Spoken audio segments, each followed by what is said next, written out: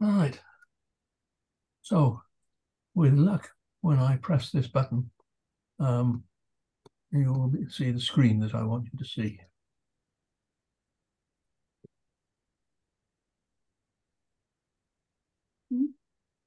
Theory.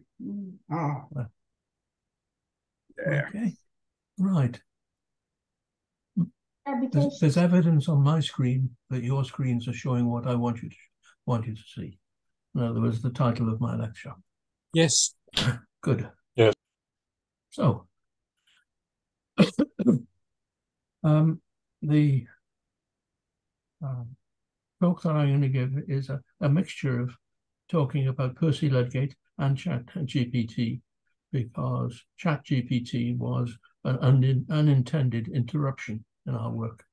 But anyway, that's going to be the somewhat strange talk that I'll give you.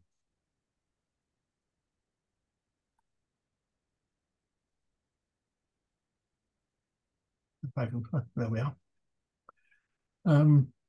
That plaque shows Percy Edwin Ludgate, and described there in Dublin as the world's second computer inventor.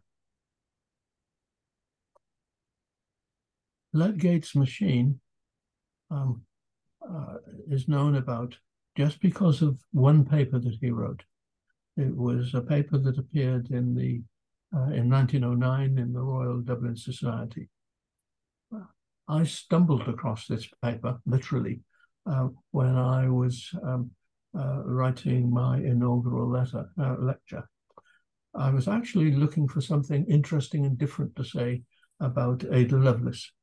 I had chosen as the subject of my inaugural lecture the gentle art of programming, and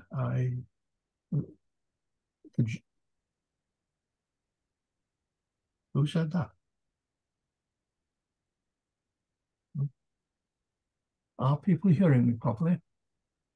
Yes. Yeah, okay. Somebody just said, I didn't catch that. Would you say that again?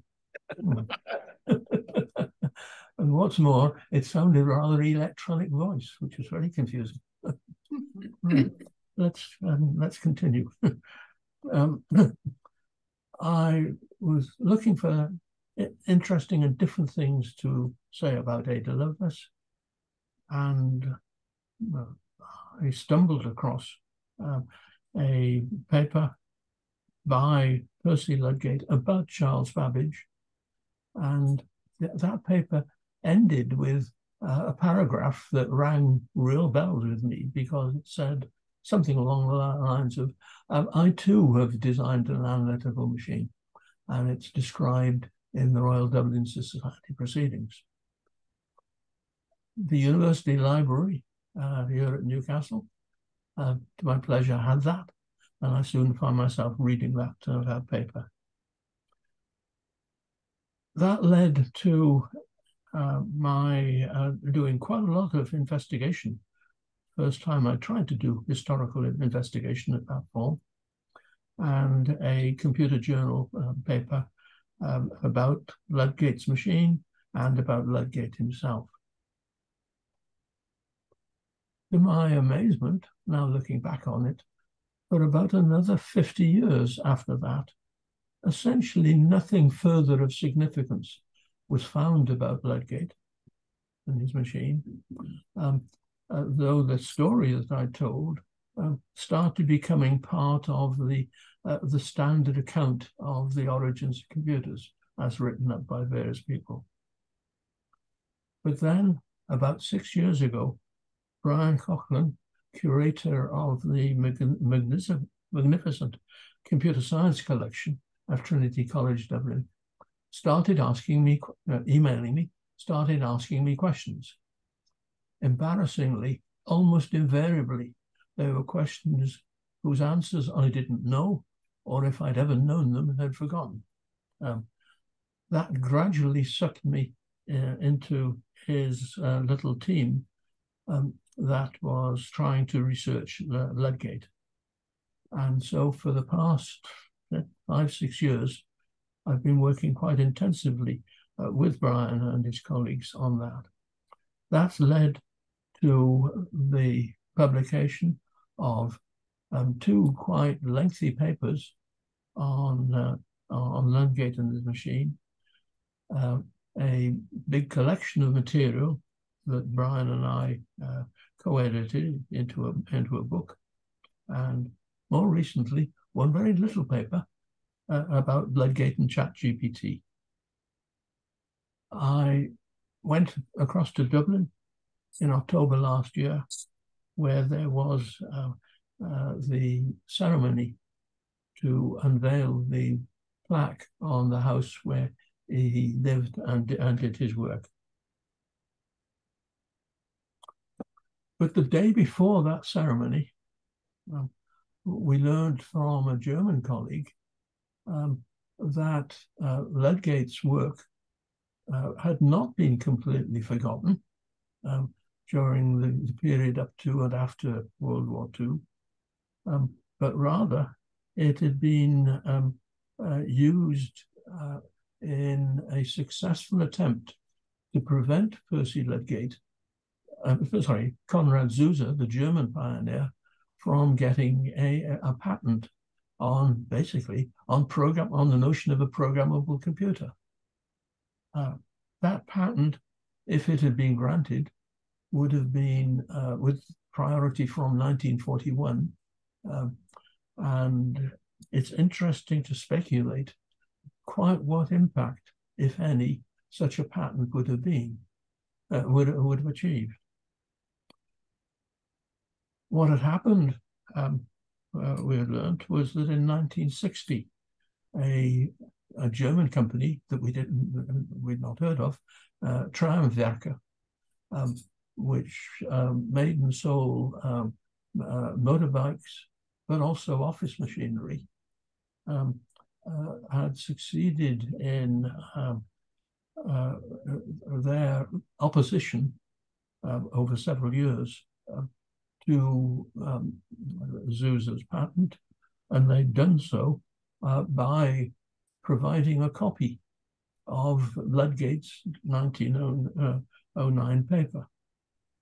Until then, we had believed that essentially from about 1915 or 16 through to my discovery of the paper in 1971, that almost nobody had known about Ludgate, and certainly that he had had no impact at all on all of the early work on computing.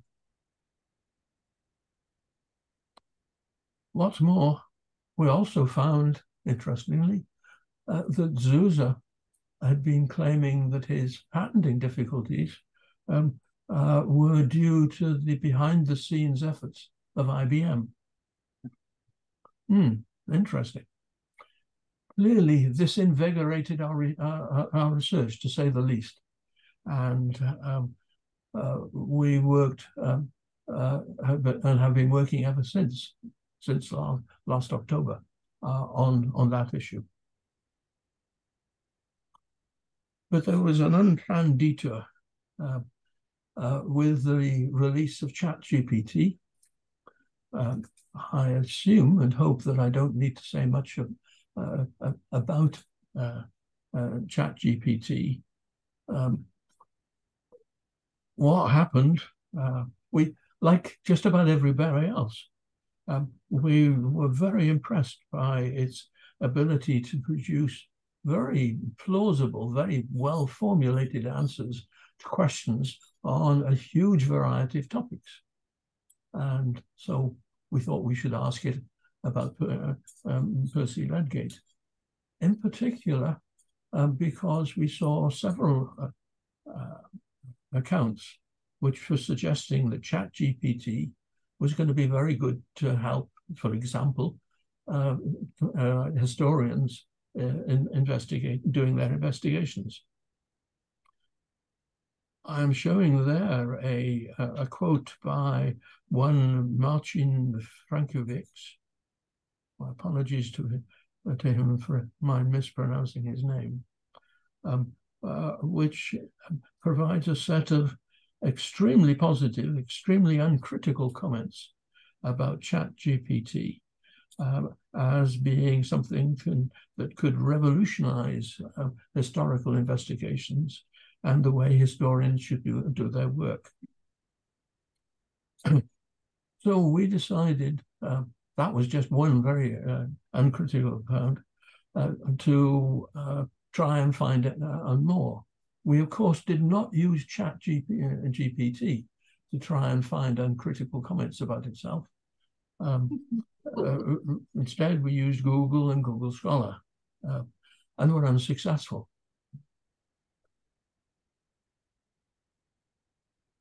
So we decided to try out ChatGPT ourselves. Those are the 12 prompts or questions that we used. For those who don't use ChatGPT, you really do chat to it. You ask it questions in English. You can guide the answers that you're getting. And this was our attempt at using ChatGPT that way. I am going to give you an account of what ChatGPT, in response to just several of those prompts. I'm certainly not going to go through all of them.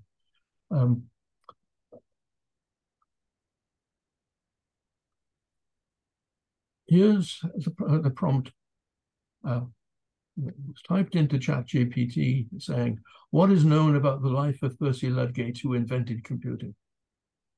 The text you see below there is verbatim the complete response obtained from ChatGPT to that question. That response is very literate, very plausible, very interesting. We would have been really excited at that response had we not known quite a lot about Percy Ludgate already. You will see that various bits of that response are coloured in. The reason, as I'm sure you will have guessed, is that those were parts of the response that caused our eyebrows to rise. The trouble is, there is no evidence for any of those highlighted assertions. They are completely fictional. They're very believable, they're very plausible, but they're wrong.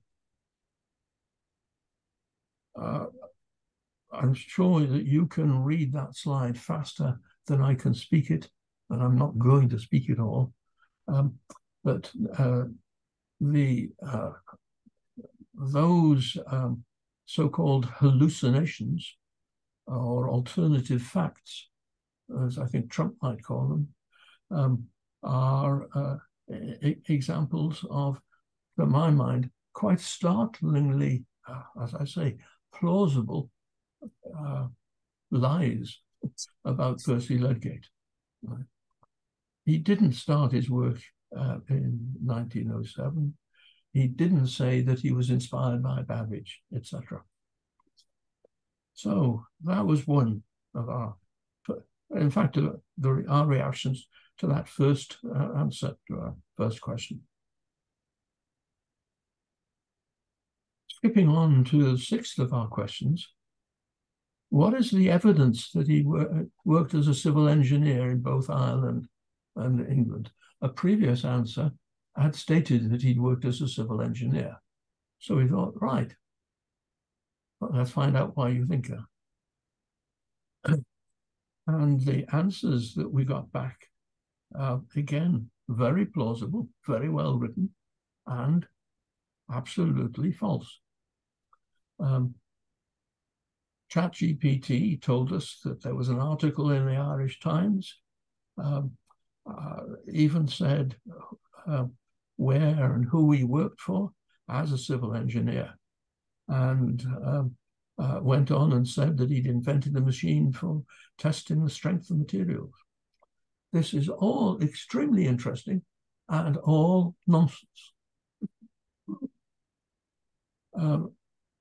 He did not make reference in his own writings to his work as an engineer. He never described himself as a mechanical engineer. And there is, though there's only limited information about his life and his career, there's nothing to show anything to do with civil engineering.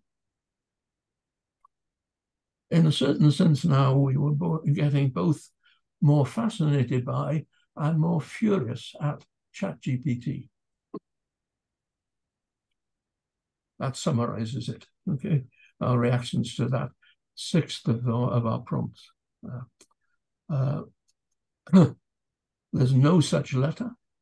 There is such a firm, a real firm of consulting civil engineers, but there's no evidence that he ever worked for them or that he was anything to do with the Royal Society of the Arts. The polite thing there is to say these assertions really need corroboration.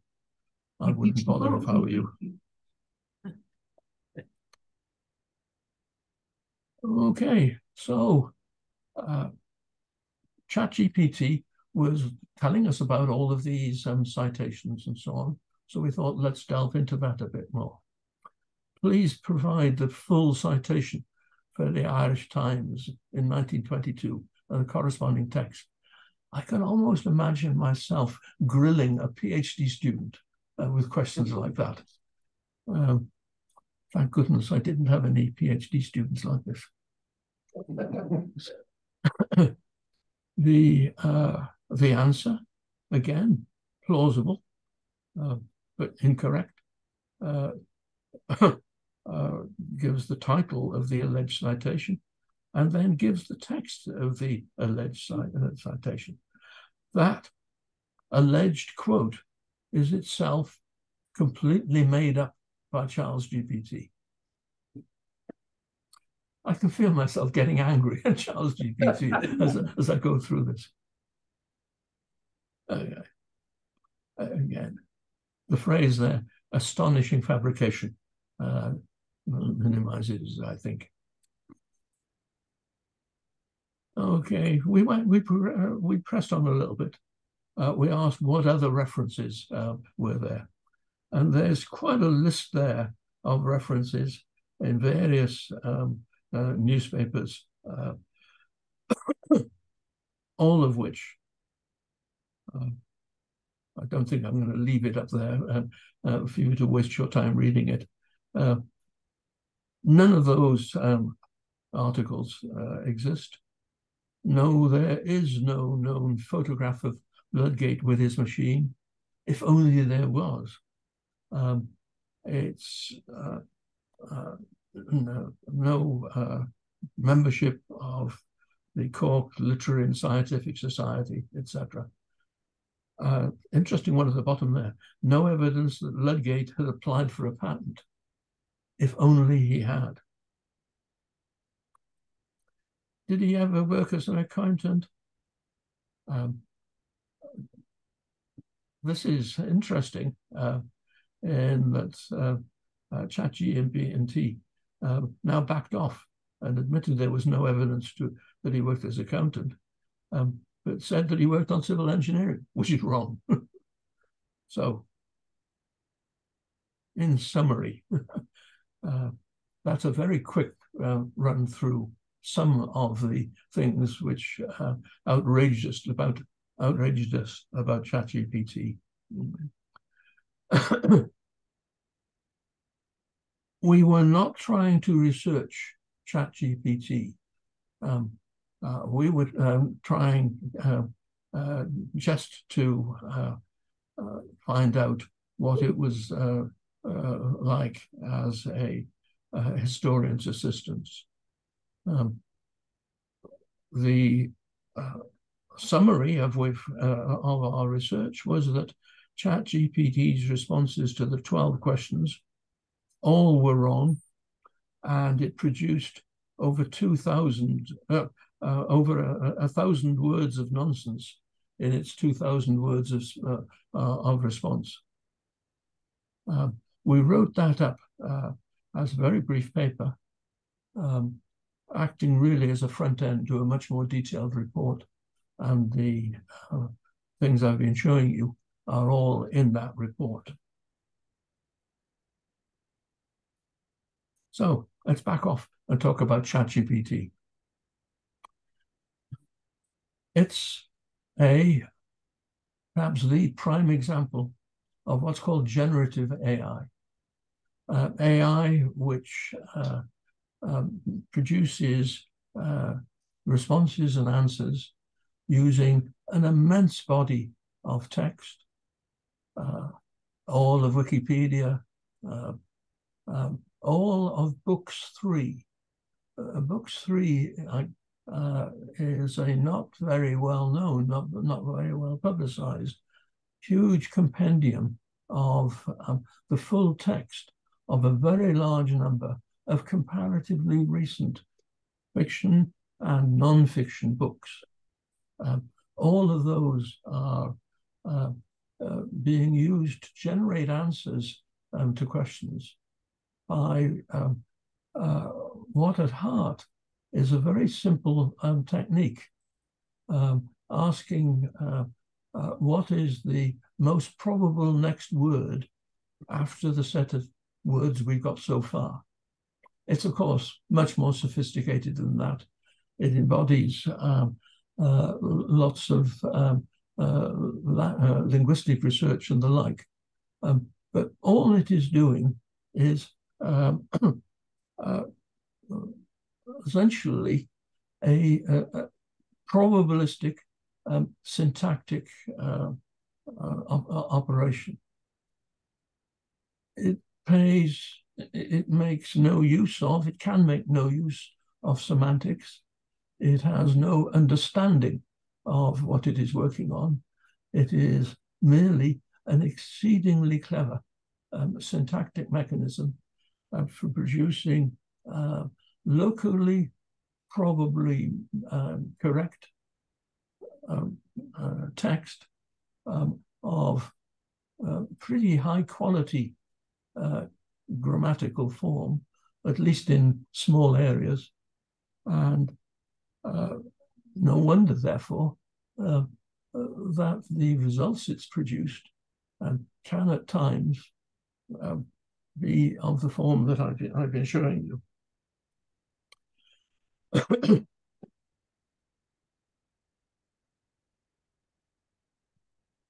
Generative AI works on pictures as well as text. The picture that you see down at the bottom there is a lovely example of a hallucination. The lady, when you look carefully, has 3 arms. That is, if you like, a real example from the campaign literature from the Toronto mayoral election of a year or so ago. I hate to think what else you could find in the way of examples to show you on a slide like that, but let's not go there.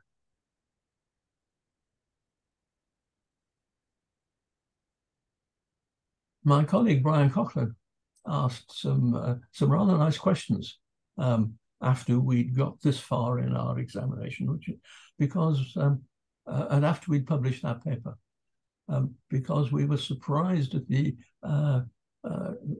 extent of interest it aroused, and the extent to which people seemed to think that what we got was some important results, if you like. We don't know. Well, that was why that is we're not really sure. Okay, is this behavior more important than we appreciated? I guess my answer to that is yes. Well, I'll show why in a moment. Is it that the level of hallucination, which was really very large indeed in this example, is it proportional to the existing knowledge of the subject? There wasn't very much information online about Percy Ludgate. very much different information. There was a lot of repeated information, but not much. So that might be part of it. And we could look at these answers, and Brian and I and our colleagues were so well versed with what was known about Percy Ludgate that we could easily spot very plausible wrong answers. So those were aspects of reasons behind this work. But those are questions we're not trying to do any further work on. We're intending to believe them, what for many years I've always referred to as the artificial intelligentsia.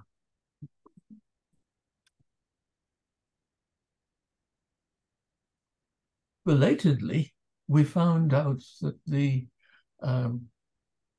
praise for ChatGPT as a historian's assistant that caused us to go down this detour was itself written almost certainly by ChatGPT.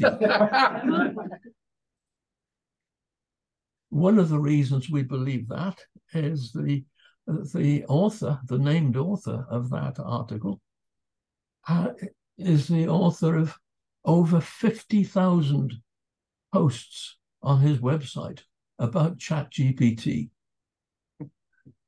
That's not somebody who's done that, typing at the keyboard. His website is the website of a company that describes itself as one that provides telecommunications services. But if you check their website using Google, doing a site search on Google, looking for ChatGPT, you find that website has got 175,000 pages on it. It seems clear that website, and I fear it is not alone, is a contributor to what you might politely call an echo chamber phenomenon about ChatGPT, which is putting a whole immense chunk of plausible, well-written, but untrustworthy information onto the web, onto the World Wide Web. Information, of course, that presumably others are starting to use to find out, and in fact, perhaps to help, quote, improve their generative AI system. So let me try and so to speak, contribute to undoing this harm by recommending, first of all, the report of the ACM Technology Council. This came out a month or so after our paper. I'm not suggesting it came up because of our paper. I'm just getting the timeline right. On principles for the development, deployment, and use of generative AI technologies. It's a report which is available online. It was, if I remember rightly, also something that appeared in an ACM journal. And what the one paragraph I've taken from there is a summary, which is that the power of generative AI systems has potential to cause significant and even catastrophic harm, and great care needs to be used in researching, designing, developing, deploying, and in particular using them. Oops, sorry. The report centers on a the set of principles. That's the full set of topics in the report. I want to briefly talk about the initial 5 there, the ones that whose titles are in boldface.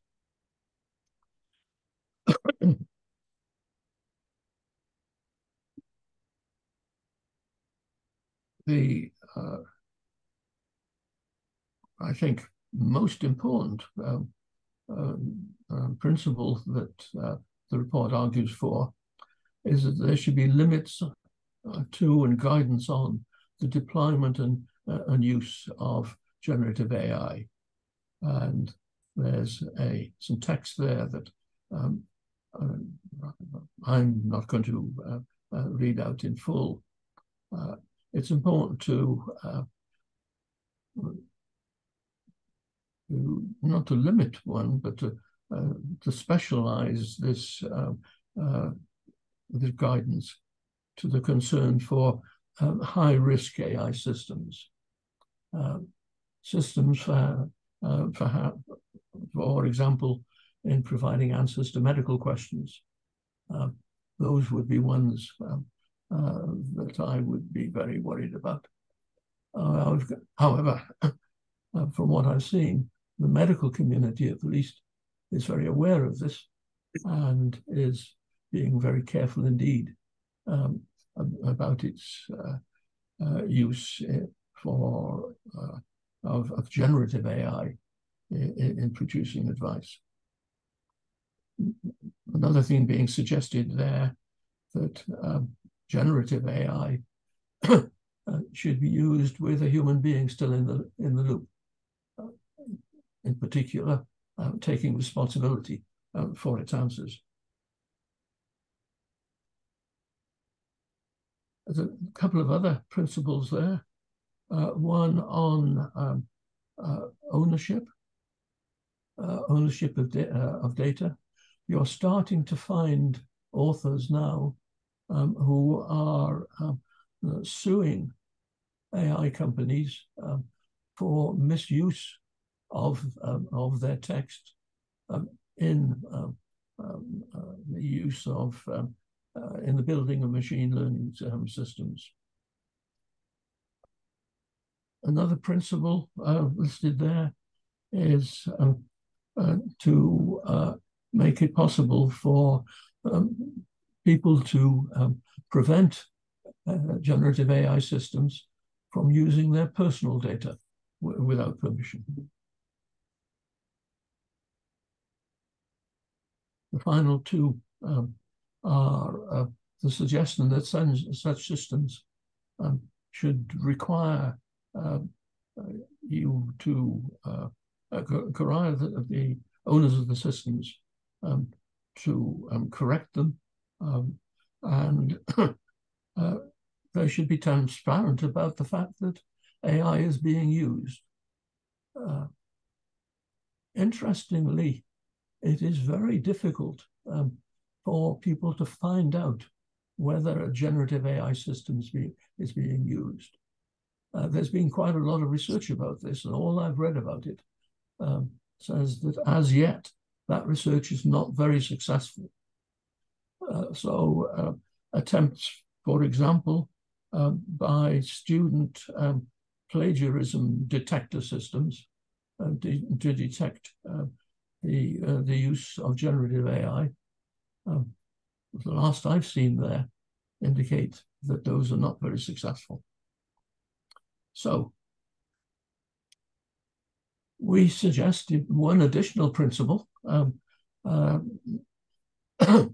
which is that we think people should be given the chance of disabling or bypassing generative AI on the systems that they're using.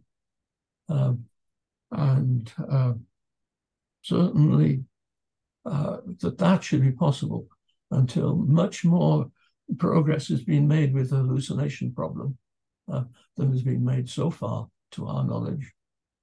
We have tended to find papers which talk about the fact that the hallucination problem is inherently impossible to solve with generative AI of the sort of scheme that we described.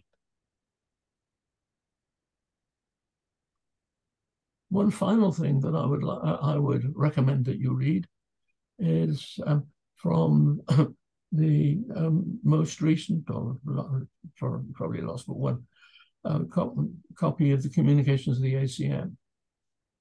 Peter Denning has written several editorials in the ACM over the last year, in which he's talked about generative AI. In this, excuse me,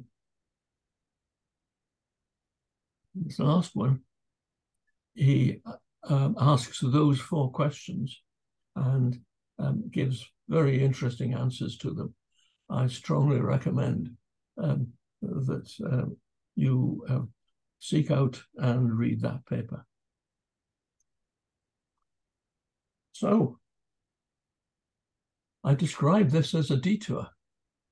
Let me revert, at least briefly, to our main interest, and it is certainly one that we have been back on now for 2 or 3 months. The interest centers on Percy Ludgate, Konrad Zuse, and IBM. I have just one slide about this. The most recent development is that we have found the smoking gun.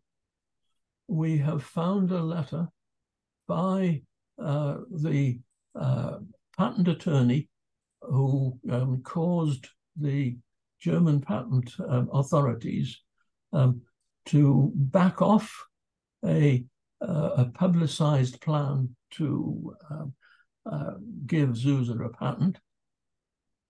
A letter to that patent attorney, sorry, a letter by that patent attorney, which admits that he was being helped by IBM.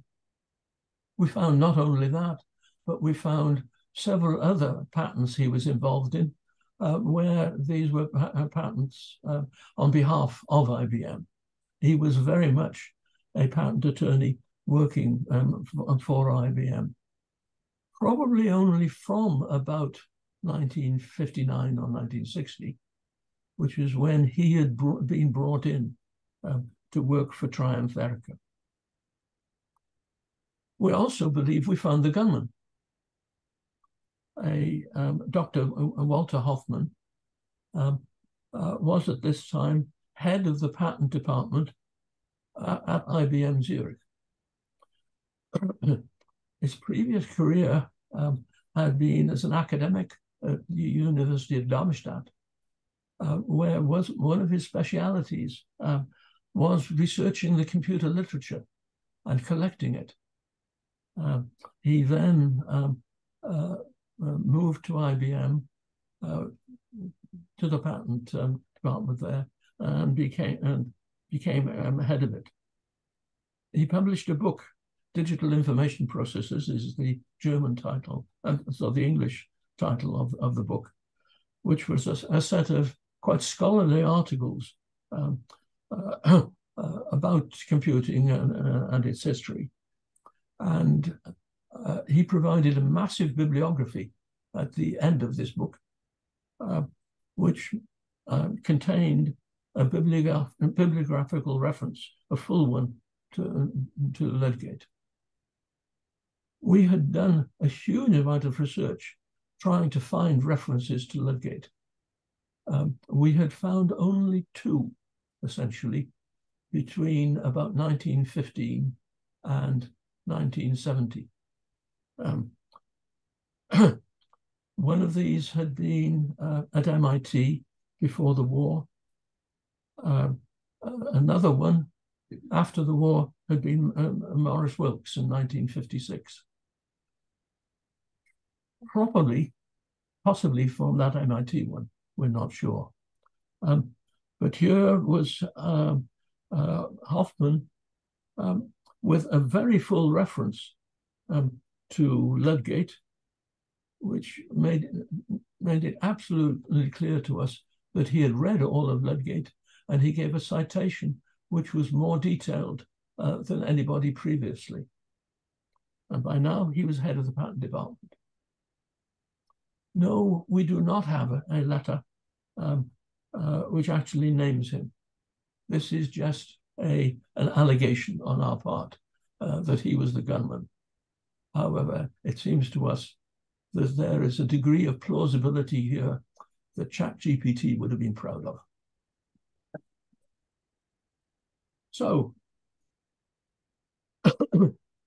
what is interesting to speculate on, but is far beyond our expertise, is what would have the consequences been had Zuse obtained this patent? Certainly, this was before the ENIAC patent, we know that at least in terms of huge expenditures of legal fees and the like, the ENIAC patent suit was massive. That litigation, I forget the date now, 1972, I think, involved, what was it now, 100 days in court, tens of thousands of pieces of evidence, a transcript of a trial, which I have on microfiche, which is absolutely massive. A transcript of a trial which looked in detail into the history of computing, mentioned Zuse, but didn't know about Ludgate. I'm imagining a trial like that where the defendant, where the defendant was IBM and the accuser was Zuse. Most unlikely. The chances of a European patent causing anything like that amount of disruption or potential disruption to the to the computer world seems very little. However, we are prepared to say that in our naive view, Ludgate had, so to speak, accidentally, at least some sort of impact on the modern computer industry, which is a complete change from anything we'd previously known. So that's the end of my story. One final comment on generative AI. Caveat emptor in excelsis, or if you like, buyer beware in spades. Thank you.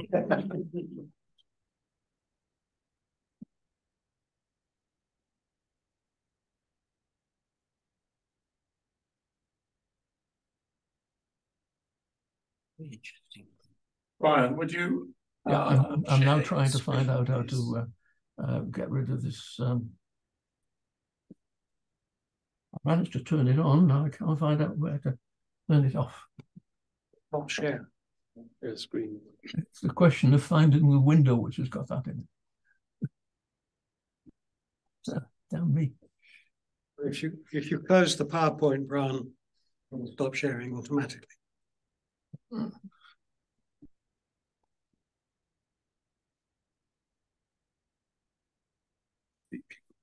See. While Brian's doing that, are questions from Brian? Well, I've done it for you, Brian. Oh, I got rid of that screen for you. Any questions in the room? Sir? The ChatGPT said that Ludgate worked for firms based in London. I wondered whether the ChatGPT muddled his name, Ludgate, with Ludgate Hill, and whether those firms were near Ludgate Hill. You hear the question? I do know that in our searches, Ludgate Hill was an annoyance to us.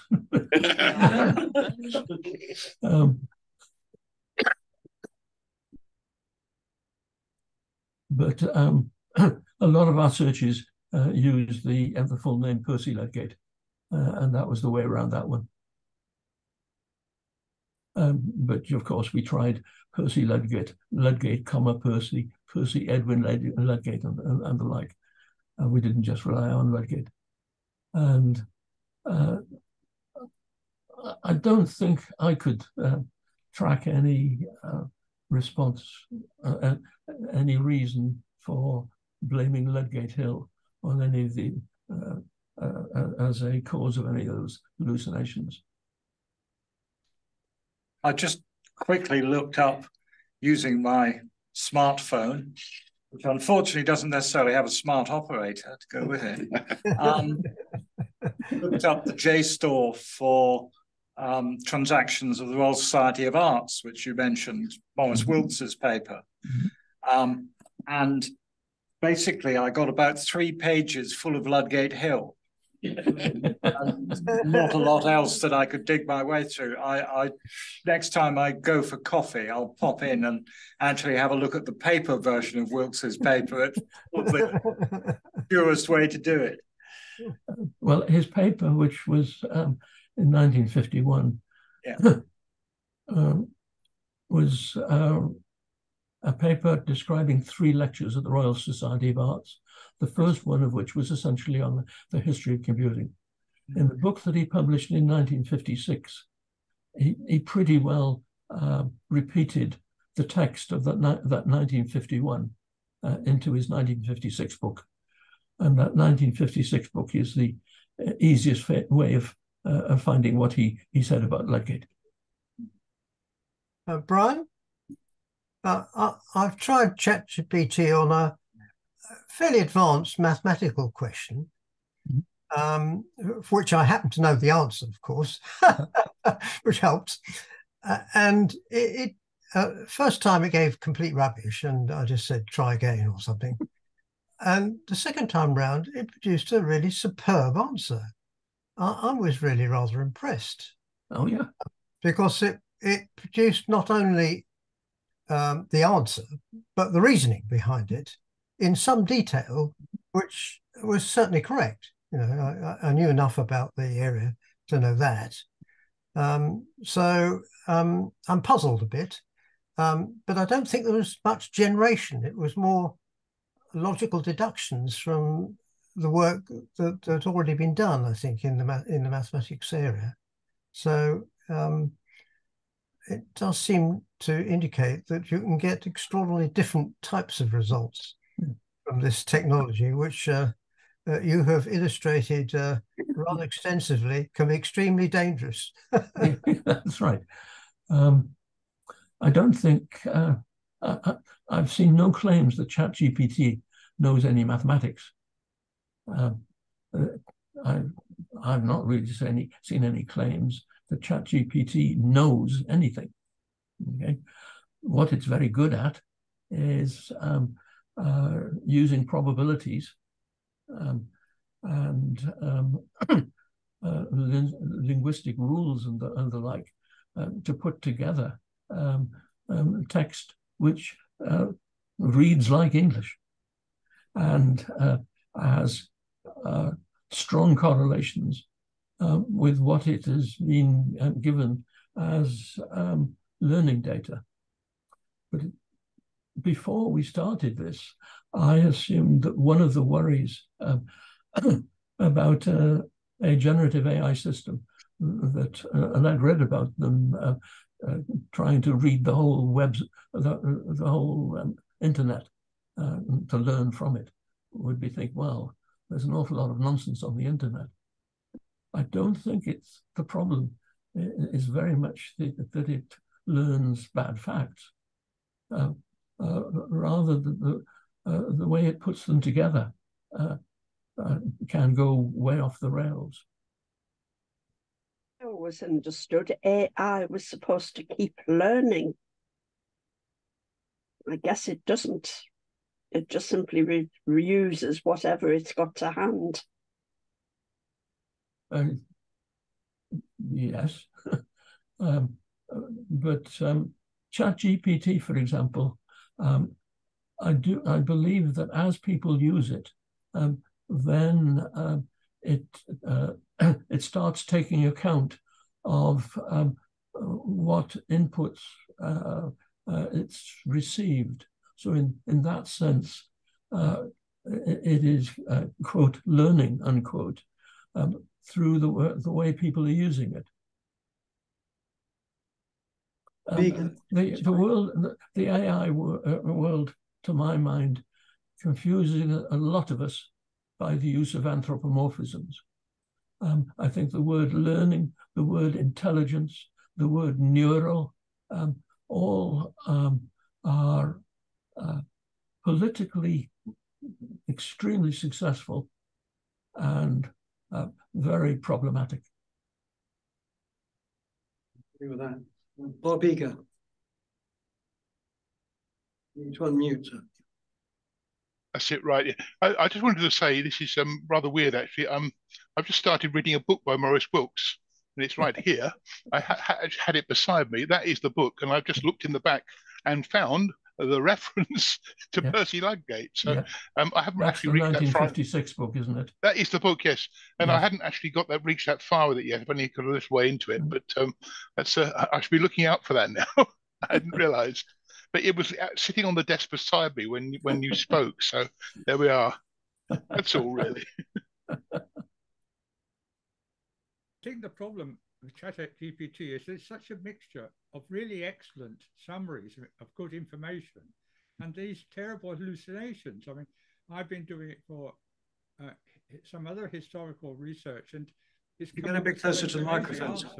But amongst them, the rest of it is so good, and that is the worrying thing about it. I think, you know, that you can look at it and get on certain questions and get marvelous answers and go away saying how marvelous it is. You look at a subject where there is less information on the web, where it has to, and it seems to get worse and worse.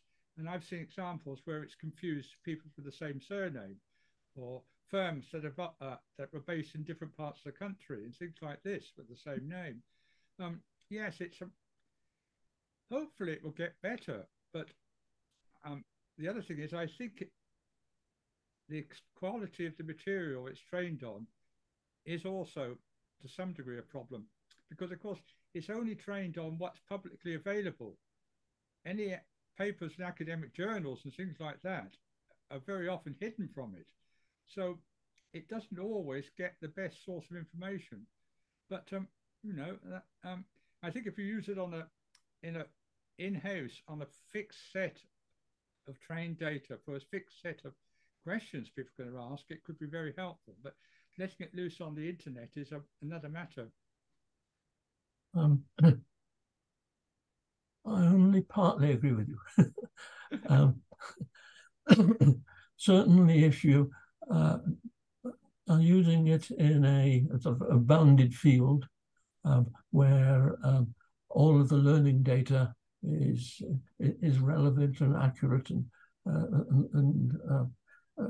you know that it's not going to dubious sources for further responses, then that will certainly limit the sort of mistakes it will make. But because it is only using syntax, that puts, particularly when one is not talking about just an individual sentence, but a long chunk of prose, you can get things which are just not logical, do not reflect any underlying reality.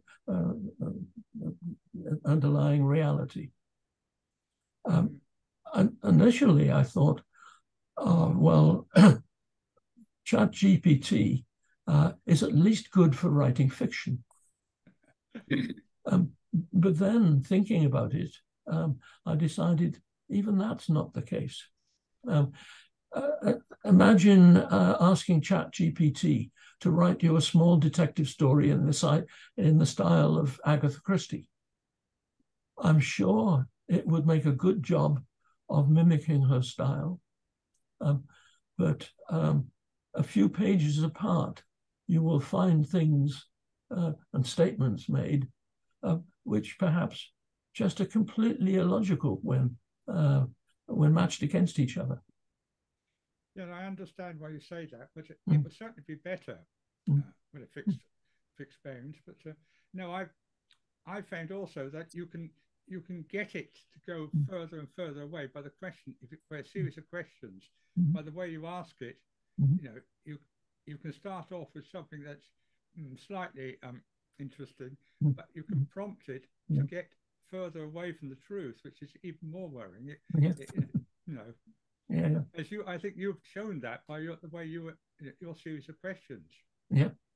How do we stop it feeding into Wikipedia? How do we stop it? What? Sorry. Feeding into Wikipedia.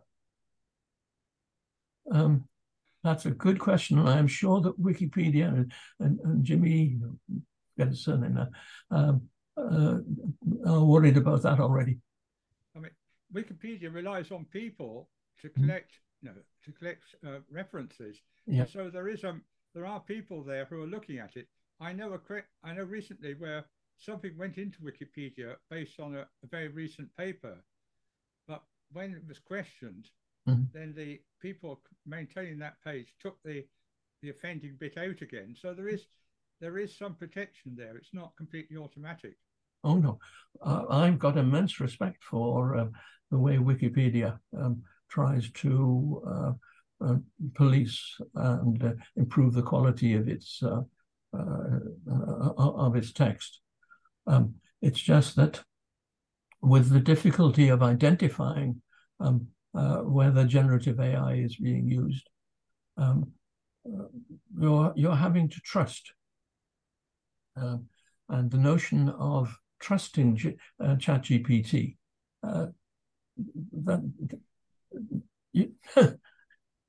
I just don't see how to do that. No, the more I look at this, it's interesting to see what it says, but I wouldn't want to repeat a lot of it. Are there any other questions? Right. Yes. Sorry, can I just respond to a query? The video of the will be on the CCS website as quickly as we can make it available, which will probably be within a week, and you can get to it via the program page of the CCS website. Sorry. Thank you, Roger. Chris.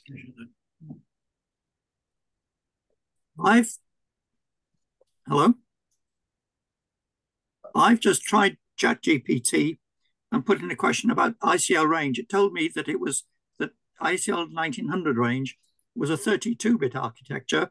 I then typed in correction, 24-bit. It then changed it. You. Thank you. Thank you for a very interesting talk. It's just to echo your experience. So I asked ChatGPT about my work, and it came up with a wonderful series of fully cited papers, none of which I've ever written, and a couple of books. You might like to. And a couple of books which I haven't written, but one of which I'm thinking of writing because it's. Then when I asked it about my actual published work, it attributed that to somebody else. So it really does need to be taken, as you say, with a very large pinch of salt. There's a very interesting, you know about a lawsuit in New York in which an engineer who'd suffered an industrial injury sued the airline, his employer, and his lawyers used ChatGPT to produce a submission to the court with about half a dozen cited cases in front of real judges, total fiction. And the judge in the case fined both lawyers $5,000, ordered them to send a copy of his opinion to the judges whom the lawyer had quoted, and said, "I'm not going to instruct you to apologize because a required apology is no apology." Yes, I'd seen that that account. I perhaps should have included that in my talk. I'm just wondering, can I persuade anybody who has more expertise than me, and this should be easy, on issues of patenting, whether they to comment on those aspects of this rather strange bifurcated talk? My name is Vince Ming. I come from the data science, data domains, pretty much on the data management side.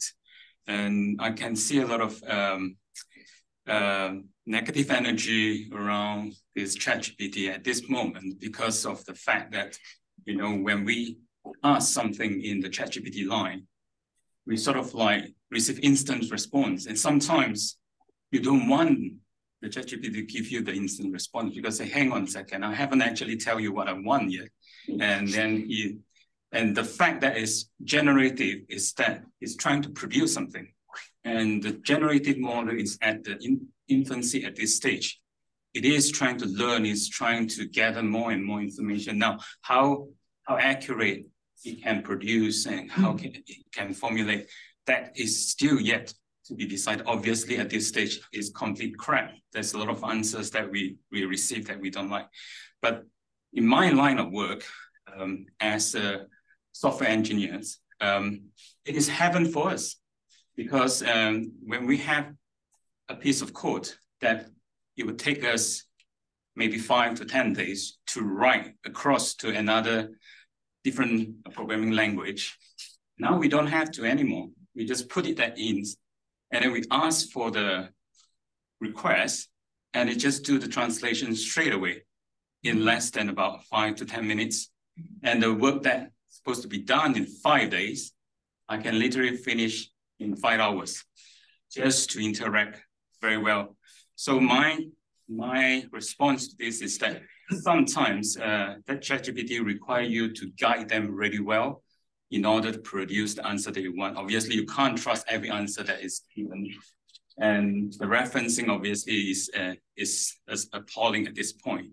But I'm still positive in years to come, this will change. This will really, really speed up and change. At this point, it's still at the infancy. Sorry, I'm just showing my opinion at this stage. Thank you. Yeah, it's fine. Just had to a point that was earlier made and touched on the subject that Declan has made. I think we're concluding that ChatGPT is quite good if the subject is bounded. Like, for example, in the legal case, yes, it's not very good at factual research and it does hallucinate a lot, but it didn't stop ChatGPT still passing the US bar exam. So when you've got a structured subject, which is well documented, that it can handle, and likewise with writing code, it's a bounded subject, there is syntax involved, it can generate that. So those kind of things is particularly good at, but not, as we've discovered obviously in the talk, the factual historical side. You cannot rely on that, and that comes back to the source of the training data and what it's using, which we don't have access to and we don't know. Thank you. Yeah, so just to slightly expand on what my learned colleagues just said is, so most of the discussion previously was about using LLMs as a kind of conversational knowledge engine, and indeed they're not very good at that. But it seems that the current generation is a pretty good text transformation system, which happens for very interesting reasons, I think. Happens to have a natural language programming input, but that's sort of besides the point. But they are actually just text transformers, and they're very useful for all kinds of translation tasks. So programming, language translation, natural language translation, actually, ChatGPT would be pretty good at that. Text summarization, and I think that's actually where it's mostly found successful use in historiography contexts, is that it is a pretty good text summarization or semantic text search engine. So you can throw a huge corpus of text at it, in a little box and say, try to find fuzzy references to things. And for that, it seems to be pretty good. So it has nice. So it's not even knowledge related. It's just text manipulation. And the confusing part is that it's instructed with natural language, but it's not. I think it's not a conversational knowledge system. Thank you. Any more questions online? Yes, cargo still applies. Sure. It's one of the eternal truths, isn't it? If I can throw something into this conversation, my wife is engaged in the translation of the letters of Marsilio Ficino, who was the leader of the Renaissance in Florence in the second half of the 15th century. And he published 12 volumes of his letters in his lifetime. And my wife leads a team which over the last 45 years has been translating those letters into English. So I thought I'd see what ChatGPT made of it. So I scanned a page of Latin text, which they had already translated, her very experienced group. That was actually very difficult because the PDF was a big problem in terms of the way it divided the words. But I got over that laboriously, fed it in, and it produced a translation. And I said to her, what do you think of that? And she said, it's certainly not as good as ours. It's not bad. There are some weaknesses. But the interesting thing about it was not the accuracy of the translation itself, but the fact that it added, unprompted, the statement, this text has philosophical and spiritual ideas in it, which I may have got wrong. That was pretty good. Any more questions? Well, Brian, thank you very much for a fascinating talk. We've all learned a lot about both Percy Ludgate and ChatGPT. And IBM, I suggest. And much appreciated. Thank you.